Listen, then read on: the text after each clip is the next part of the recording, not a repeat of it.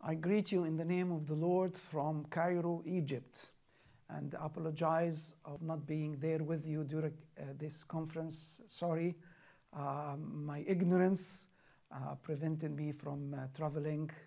My visa didn't work at the airport, but I'm sure that you will enjoy the time together when you are discussing issues very crucial and important for this historic time.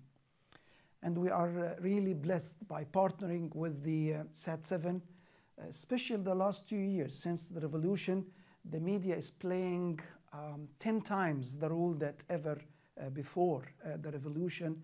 And I believe the Christian media is doing much better because people are now so linked with the media in general to listen, to hear, to see what is happening everywhere. And as a partner all through these years, we believe that God did a marvelous job to reach the millions of people with the gospel of Jesus Christ. In brief, I would like to send you a message that I have in my heart, maybe to summarize what is happening right now since the revolution, the 25th of January 2011. And I think these verses written in Hebrew 12 can explain a lot of what we believe is happening right now. Verse 26, at that time his voice shook the earth, but now he has promised, once more I will shake not only the earth, but also the heavens. His voice at certain time in history shook the earth. And I believe along the history, God is shaking the nations, shaking the earth and the people living in that small planet to think differently, to understand differently, to revise their life, especially their eternal life. Once more, I will shake not only the earth, but also the heavens. It means by the end time, God will do something that will be the final shaking of the earth. The word once more indicate the removing of what can be shaken. That is, created things, so that what cannot be shaken may remain. I think this is the idea behind shaking. Shaking the earth, shaking the nation, that things created by man, by his pride, by his ignorance, by his selfishness, will fall down. Therefore, since we are receiving a kingdom that cannot be shaken, let's be thankful. So worship God acceptable with reverence and awe, for our God is consuming fire. I believe the principle behind these verses will explain what's happening in a perfect way. God allowed what happened as an earthquake to shake nations, and part of these nations, especially Egypt, the greatest country among the Arab world, and with the much existence, the largest existence of the Church of Christ in the whole Arab world, in Egypt, especially also in Cairo.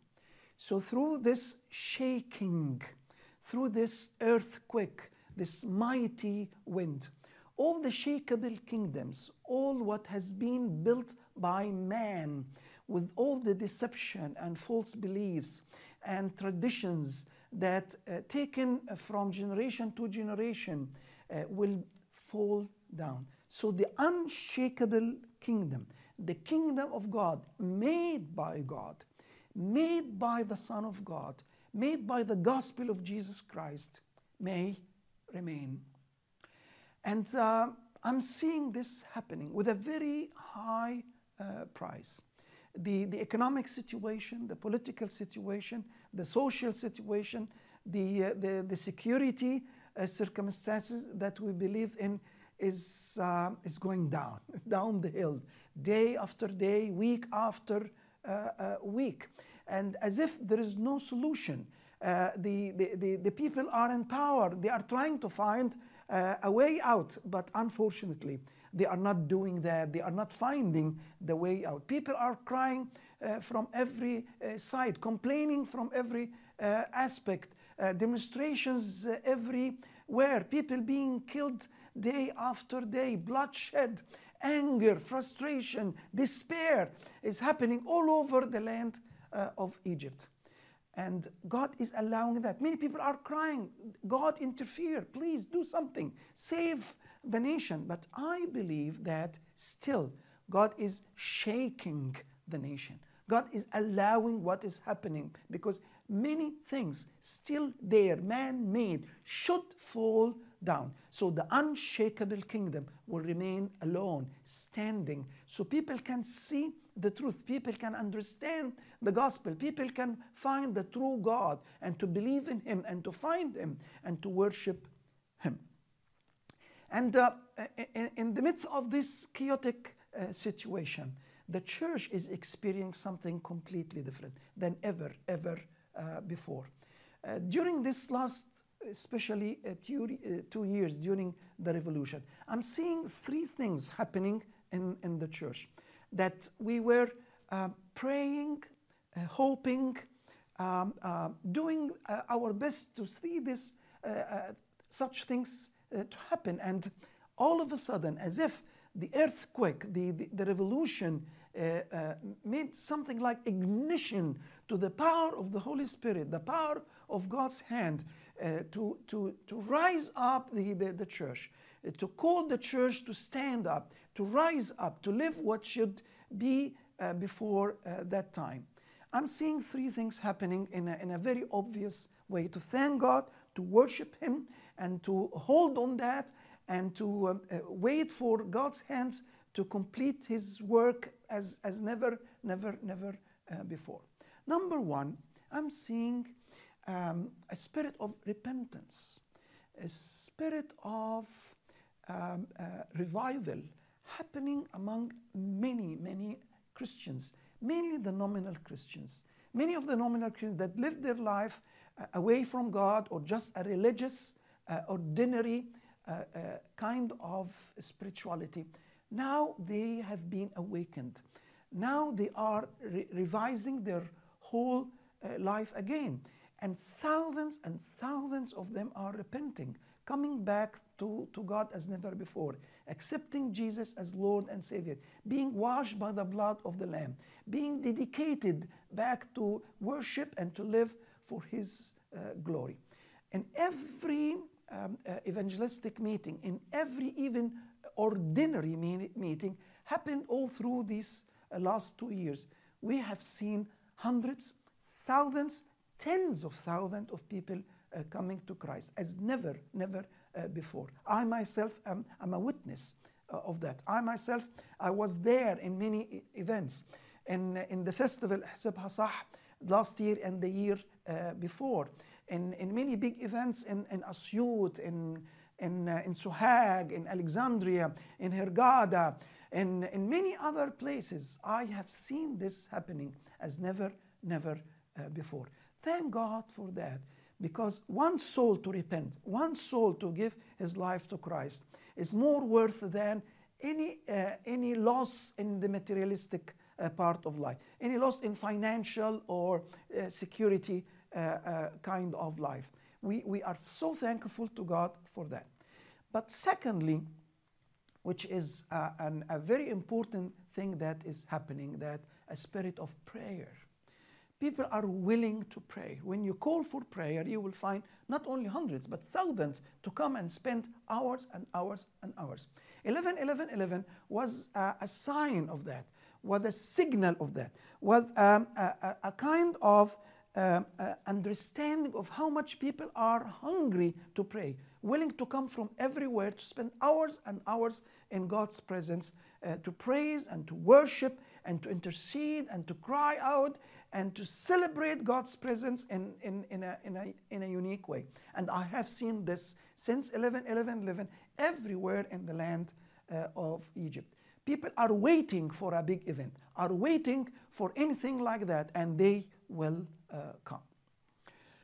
Thirdly, which is a very precious thing, that the church is being united as never before.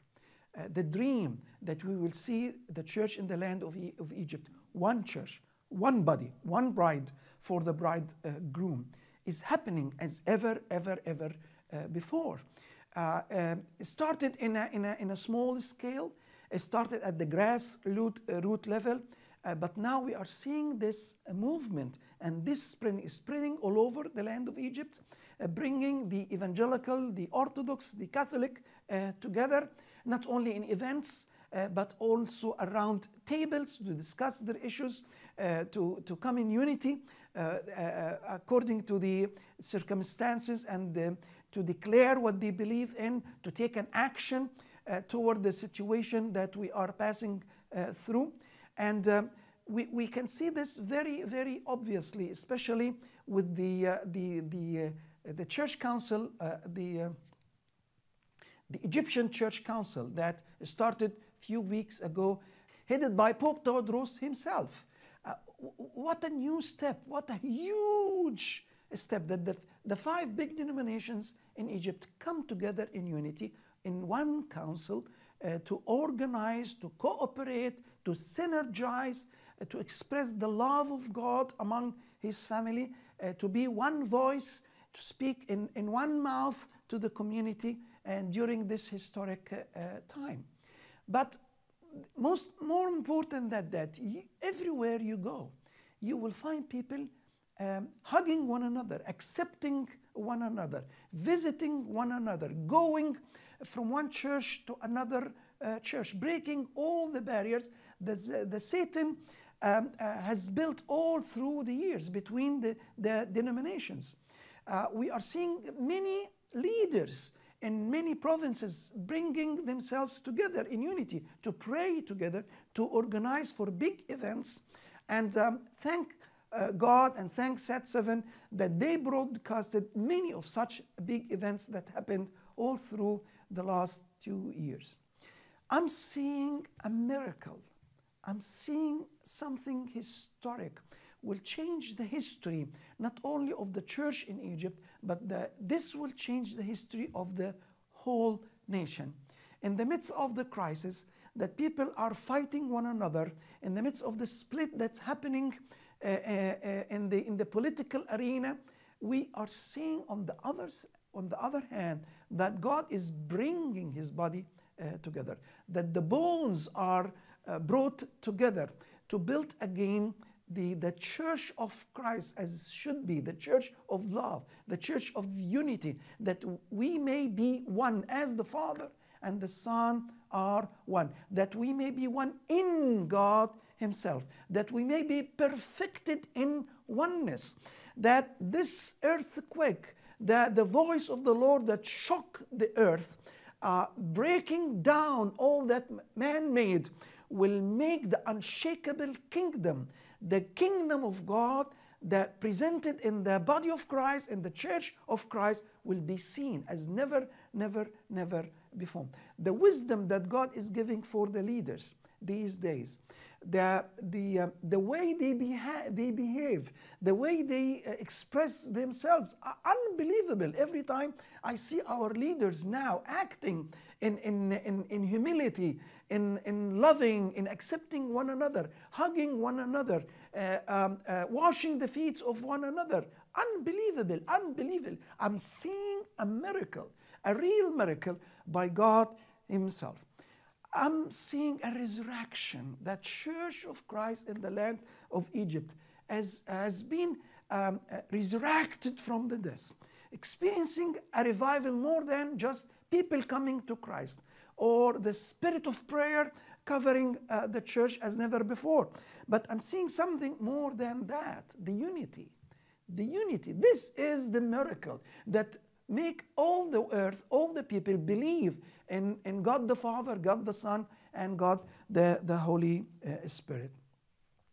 And I'm encouraging you that the media is playing a major role in bringing the word of God for salvation, in bringing the spirit of prayer into every home that people cannot go. They are praying now, that bringing the spirit of unity and the call of unity and bringing all these big events can be seen everywhere. So people can everywhere join what is happening anywhere in the land of Egypt or anywhere in the Arab world, to be united with, to be linked with, to be hooked with what is happening. So God can call his people out of the land of Egypt to rise up, to stand in the gap during this historic time, to see the greatest revival ever in history may happen in the near future all over the land of Egypt. As the waters cover the sea, the knowledge of the glory of our God will be experienced. This is what we are waiting for.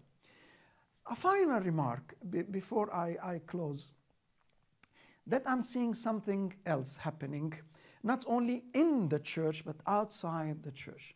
I'm seeing that God is now unmasking the truth, allowing people to see the contrast between the darkness and light, between the false truth and the true truth, to see the difference between the lie and the honesty, the pride and the humility, the spirit of killing and hostility and hatred attitude, and the spirit of love and forgiveness. God is unmasking the truth. God is opening many eyes and ears to listen to the voice of the Son of the living God, calling the dead people to hear his voice and to come back to him, to be reconciled with him, to experience a new life in Jesus Christ. People are now thinking in a new way, in real freedom, in a very intellectual, in a very logic way, as never before. The revolution allowed people to think, which is a miracle. We have been for years and years forbidden of thinking, of expressing what we believe in, of saying or seeing what we should see or say. And now people are seeing, saying, allowing themselves to rebel against all the tradition, to experience life in a new dimension, which is something that blowing my mind. God is opening the door. God is breaking through the walls. God is calling millions and millions of people to discover the truth that we can see in the face of Jesus Christ. Please, we are calling the body of Christ worldwide. Please join us in prayer for this historic moment, for the coming few months before the end of this year, that God will interfere, that God will go on with his plan to shake all the shakeable things made by man. So the unshakable kingdom made by God will stand alone, and people will come to join his kingdom and to reconcile with him through the blood of the Lamb. May God bless you, and I'm praying that you will experience his presence as ever before. God will give you wisdom how to use SAT7 in a mighty way, according to his will, according to his desire, to call the millions of Arabs, not only in Egypt, but in the whole Arab world, to hear the voice of the Son of the living God. May God bless you.